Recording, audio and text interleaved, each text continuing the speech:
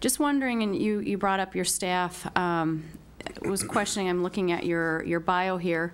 In order to be a driver's ed instructor, and I had thought about doing this, entails about 6 months worth of college additional courses, and to my knowledge at the time, I believe St. Cloud is the only one that licenses instructors. Just wondering, when you say you have consultants and yourself as well, what kind of criteria or qualifications does somebody have to be considered an online instructor, or to even be the owner or provider of the course? Ms. Buff? Chairman, Senator Wolf, thank you for that question.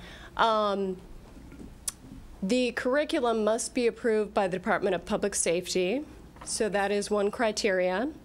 I do know one individual who's working for a commercial driving school in the metro area, and she did not have 6 months of training.